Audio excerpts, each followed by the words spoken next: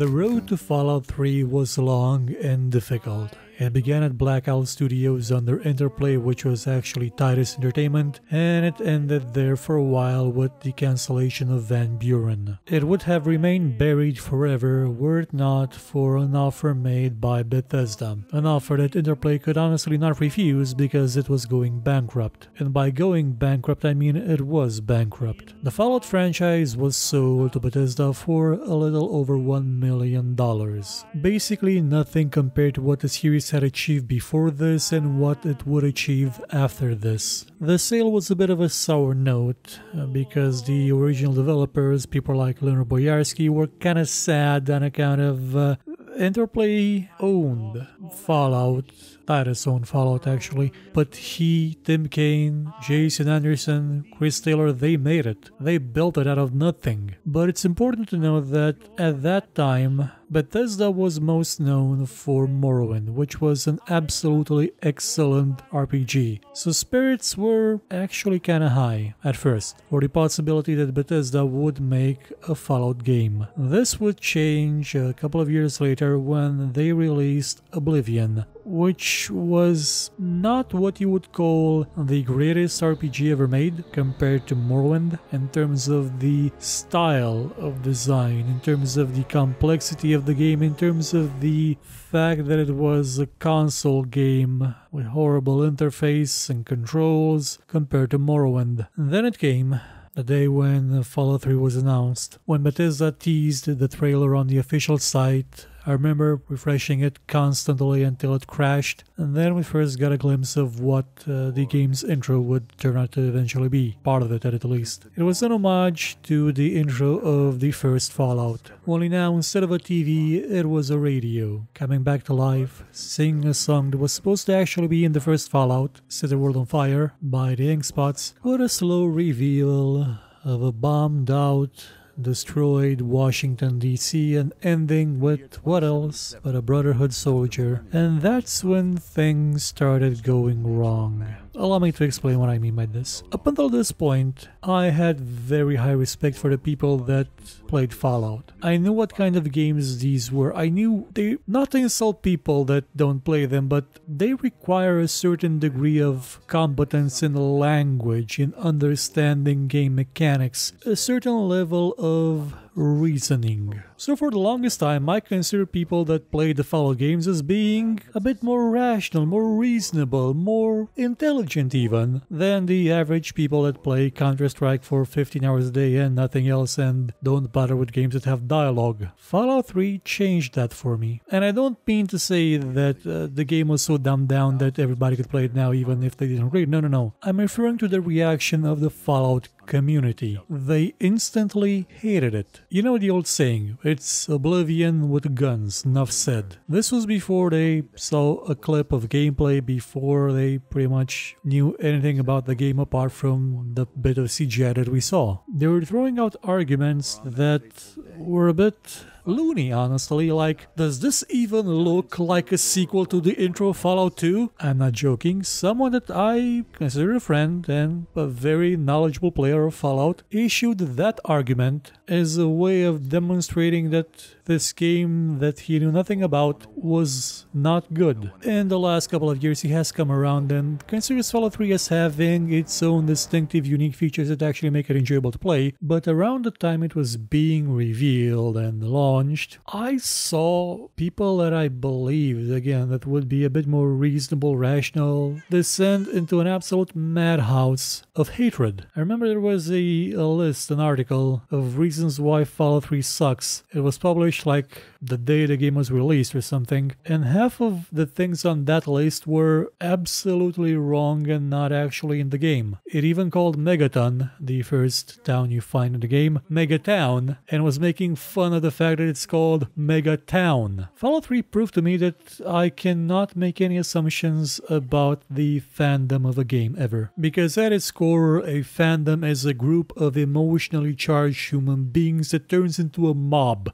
an angry mob whenever it perceives something that isn't to its liking. It doesn't matter if the game was Fallout. It doesn't matter that half the things they thought about Fallout 3 were false. It took about a year for the dust to settle down. and for people to actually appreciate the game for what it was. It wasn't the worst Fallout game. Again, the Brotherhood of Steel action game is the worst one. But it's not what you would call the greatest Fallout game ever made. And yet, it tried to be Fallout. It is very, very flawed. Extremely flawed. It's a game that for the most part will not really give you all that much of a challenge, provided you have at least the minimum amount of equipment on you. There are areas where it actually does try its best to outright kill you, and I appreciate that. But in terms of balancing, it wasn't really all that great or good, but thankfully it does come with full mod support, so there's that. What I can appreciate about it is that it didn't have level scaling, and it did try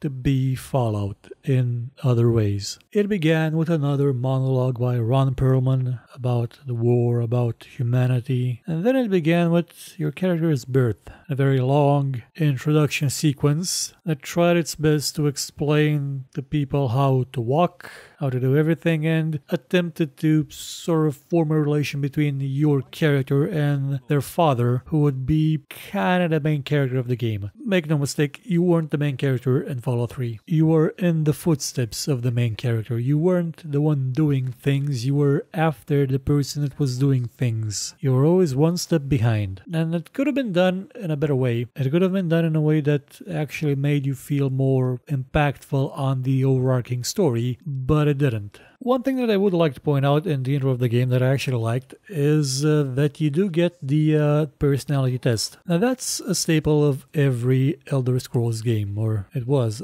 I don't seem to remember if Skyrim had the questionnaire option of creating your class. And while you would be given statistics according to what you chose, the class you were assigned was a complete joke. I got hairdresser. That's not a class in Fallout. There's no classes in Fallout. Also, the last question in the GOAT test was who is the one that watches over us and ensures our daily survival or something like that, and all the options were the overseer. So it did try to be a bit subversive of its own baggage, of the expectations that people had. Tried to poke fun at that. Sure, the rest of it was kind of a haphazardly put together scene where you would escape the vault and not really have a diplomatic way out, which is kind of a bummer because Fallout sort of had a design mantra. You give the player options. Sneaky, talky, shooty. You only had shooty in this one, and oftentimes you would have nuanced approaches between them. Fallout 3's intro wasn't really like that. Though to be fair, the rest of the game did give you a bit more leniency towards you being able to approach a situation and resolve it in the way that you saw fit. Not necessarily just for violence, though the violence was at the forefront of it. They were proud of their Gibbs system, where people would just explode like Bloody Mess was active constantly. I think you had Bloody Mess in the game, but it just gave you more damage and it actually improved the amount of gibbing you would get, which I was kind of sad about. But not as sad as I was about the removal of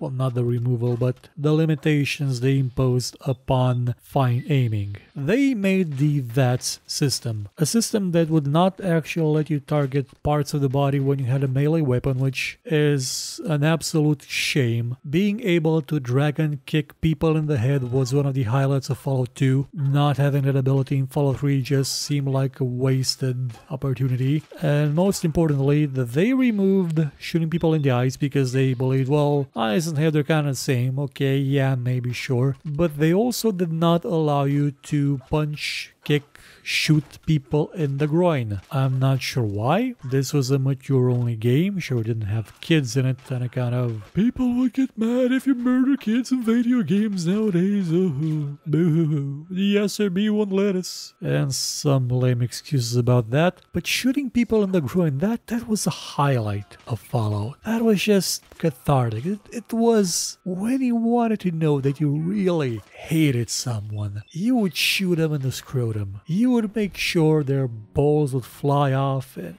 There was a certain poetry in that, and they just took it out and never put it back, ever. Oh, speaking of the combat system, the people that were complaining that they turned Fallout into a shooter were then complaining that having a low skill level on your small arms caused you to basically deal kind of crappy damage and miss even though you were very close to an enemy's head. It's almost like they forgot that they were arguing that this wasn't RPG when they specifically complained about it being an RPG. But going forward, Fallout 3 is a bit of a different animal compared to the previous games because it had just one gigantic map that you could travel from point to point any way you wanted, in a direction you preferred, and basically do whatever you want around there. And yet it still managed to fit in the random encounters. Not just the special ones where you sometimes find an alien pistol where you actually see a crashing satellite or something. I think it was Sputnik. But it also had the idea that each individual cell, because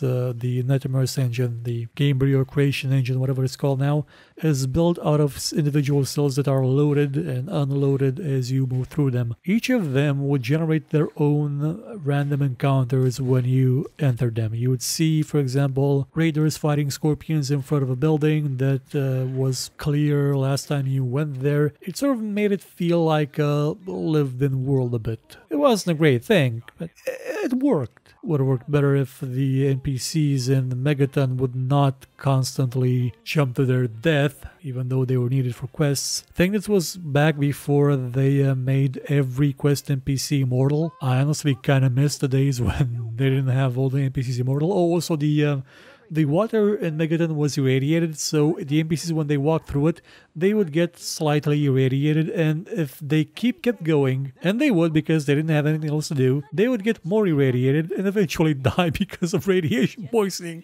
which was kind of a neat thing. Had that been exploited at a larger scale, where you would have characters just spontaneously die of radiation poisoning because, you know, they didn't take their meds, it would have been even funnier. But it wasn't really that kind of life simulator kind of affair with a living world. It just sort of seemed like it was alive, but it actually wasn't. You could also again kill people by smuggling a live grenade into their pockets, which was always a fun thing to do. They called it the Shady Sands Shuffle, even though I don't think you could actually do it in Shady Sands. I mean, you had a very low pickpocketing skill then. It was just the beginning, unless you went back and killed everybody with that trick when you were more advanced in the game. Or you could just nuke people, not because you had an actual nuclear weapon launcher in the form of the Fat Man, a weapon so obscene in power that you honestly probably would have never found it in the older games, and again it was an instant win button. The main reason you wouldn't use it constantly is because you would fight enemies indoors and guarantee your demise. Also, if you want to see nuclear explosions, you could shoot a parked car, well, a derelict car. There was a highway filled with them that would just cause a chain reaction, killing everyone in that area. But you could also blow up Megaton with the nuke that was causing all that irradiated water in the first place. And here's where the game sort of proved it wasn't really up to snuff in terms of the quality of the writing, the plot, the characters, compared to the older ones. You basically had no reason to blow it up unless you were evil. And I mean just mustache twirling, tying people to the train tracks for no reason evil. When they made the game, they didn't really understand, for the most part, the idea of nuance, of you can be evil without being a psychotic, cannibalistic, murdering bastard. You can be evil by degrees. You can be evil by other means than causing mass genocide. You could either be super duper the best person ever, or literally the devil. There was very little in between, and the karma system it had did not really help, since it was based on the idea that if you killed someone that was evil, you'd get good karma, even though you had no idea that person was evil, and maybe the people around you had also no idea that that person was evil, but you still got good karma. It had a couple of flaws, much like Morrowind had flaws where you would get instantly attacked by everyone in an inn if you picked a petal off a flower, which is honestly something that even Divinity Original Sin 2 has. And the problem with nuance was also extended to the dialogue itself. it was consolified. And by that I mean that they shortened the dialogue so that it would fit on consoles, on the console screen without boring the player. You'd have a few options, they were really small, really tiny. You didn't have screens of dialogue, you didn't have words that flowed, you didn't have intelligent arguments, you didn't have pretty much any of that. You had, for the most part, fluff and filler. And that was a major disappointment. The writing, that game actually won awards for writing, though to be fair, the same people that give awards for writing to BioWare that go by the idea that, well, it's a lot of it, so it must be good. Yep.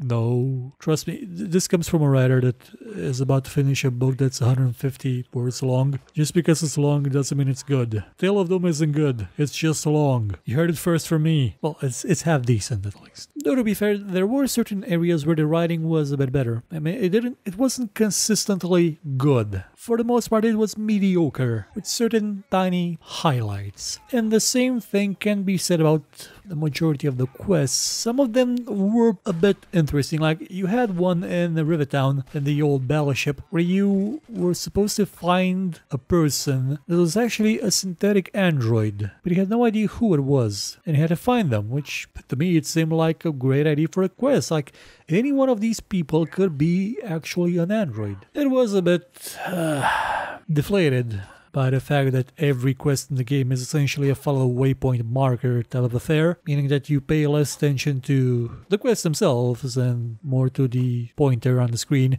This is a problem that Bethesda has had ever since Oblivion. They did not have it in Morrowind. In Morrowind, they very beautifully described everything they could. They told you what a character would be wearing, so you'd know where to find them and how they looked. But here they wanted to make sure that people didn't get lost, that people of all kinds of preferences in terms of gaming, you know, the non-reader types, would be able to enjoy it. And it's a compromise that I wholeheartedly loathe. But still, I can't say that I hate the game itself. There are bits of it that I enjoy. You can put a ghoul mask on and pretend to be one, and the other ghouls will leave you alone. You can explore the wasteland, the capital wasteland, and you'll find places that are lifted directly out of the Fallout Bible. In terms of lore, it tries to be very accurate.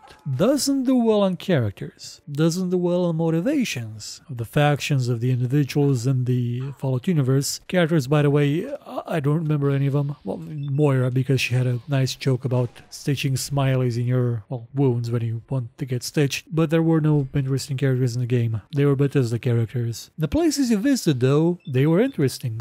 There was a vault filled with clones of the same guy named Gary who would go around yelling Gary and try to kill you. There was an area that you would visit because you were forced to buy the story where you would be integrated into a virtual reality type of affair where you would be a kid in a black and white sitcom-y, old-timey TV show kind of affair, and your Pip-Boy would get turned into a watch with the Vault Boy watch face. That was something unique. That was something you did not see in the older games. It was something they made for this one, and it's something that fit into this world, into this version of Fallout. And something that I really liked was the style they went for. Visually, it looked like Fallout should look, with the old archaic computers, the old-timey style cars, and something that I absolutely loved, the radio. In the older games, you'd only get one song. You'd get Maybe in Fallout 1 and What a Wonderful World in Fallout 2. But in this one, you got fed that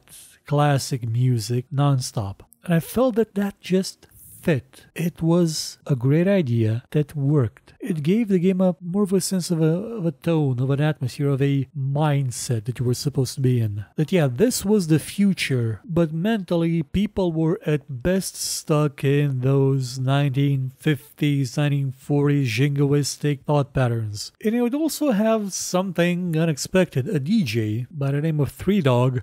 And I actually remember being referenced in a previous games, in the credits I believe or something. Maybe it was something that they added in the re-release versions. And that DJ would basically give you information about what was going on in the world, about your progress. And a very important thing, they used him to shift the ending slides that you would get at the end of a Fallout game to within the game itself. That's a distinction that some people did not pick up on, and I'm kind of sad about it because I felt it was a good idea. When you finish the quest, a big one, I mean, an important one, one that would have generated a different kind of ending for a certain area, you wouldn't get the final resolution at the end. You would get it sometime after you finish the quest from Three Dog. He would say, well, because the hero something something didn't murder everybody and actually did some good, now that town is doing sort of a bit better. Now, they couldn't really go super duper into the future and show you what would happen to that town in 80 years, but it gave you a general idea of what was to come, of what was expected to happen to that town. All in all,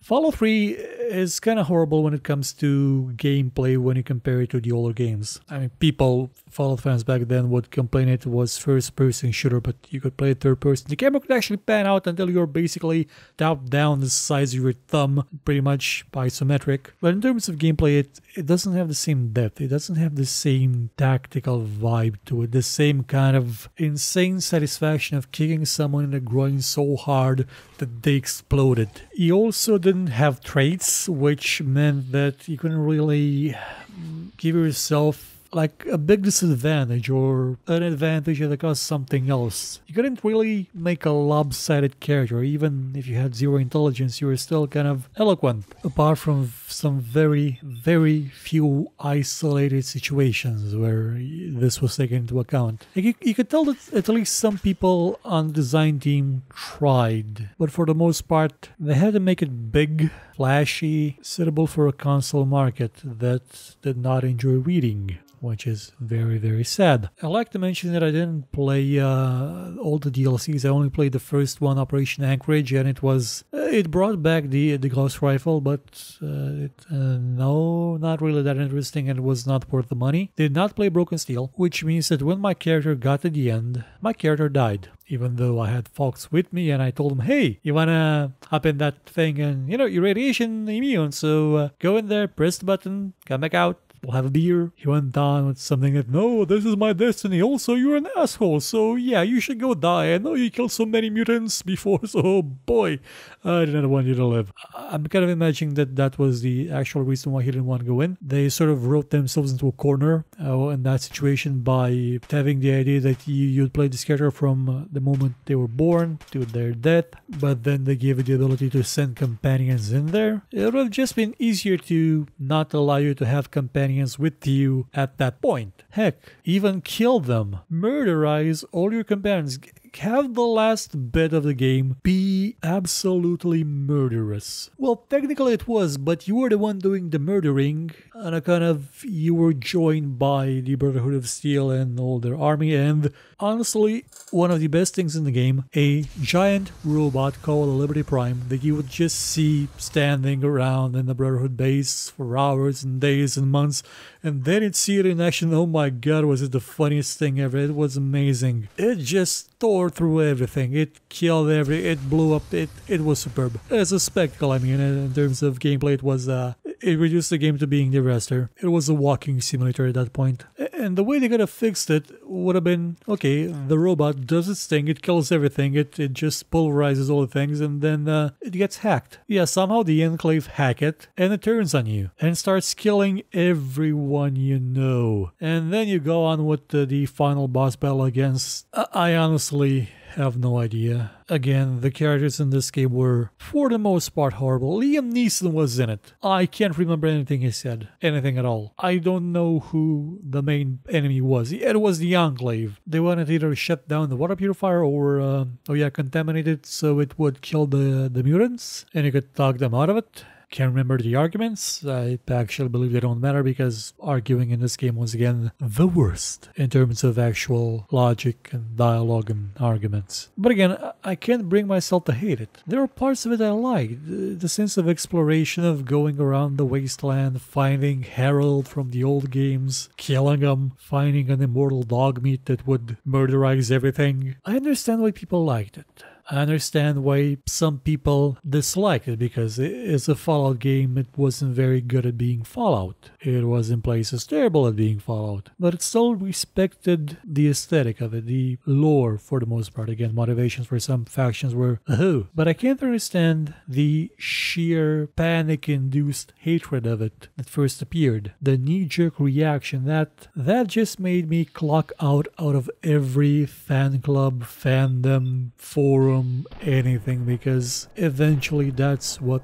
they would all be reduced to. Fallout 3 was followed by the idea of an MMO called Project V13, Fallout Online. It was being developed by Interplay, by some of the people that worked on the original Fallout. I believe it was Jason Anderson and Chris Taylor, not the Total Annihilation Chris Taylor, the other one. Only the thing is that Interplay, and by Interplay I mean Titus wearing the decayed, decrepified skin suit of Interplay, didn't have the exact rights to do it. Well, they had rights for the MMO if they had actually done any work up to a certain point at a certain time, which they didn't, and they lost the rights. So that game is now being developed as its own thing, though to be fair, Fall of Earth was pretty much as close as we would ever get to a Fallout Online, up until Bethesda makes one. And by makes one, I mean they're making one now. They're working on it. How do I know this? Well, they've got an MMO that's out. It's been out for years, and that studio is just playing around, doing, in quotation marks, nothing. So you be the judge. And after that, we of course got Fallout New Vegas, which was a stark improvement in terms of writing quality, in terms of nuance compared to Fallout 3, but in my eyes it didn't improve on things enough. It still had bits of it that just felt shoehorned in and kind of fillery, especially with that airbase quest thing that people just assume that, hey, we want to reintegrate back into the world, so you're going to have to do all these things for us. I'm like, why? I don't know. Still, New Vegas was made by Obsidian in 18 months. They did not have time to do things properly. They did not have time to integrate groin shots and kicking people in the eye. So it was probably as best as they could make it.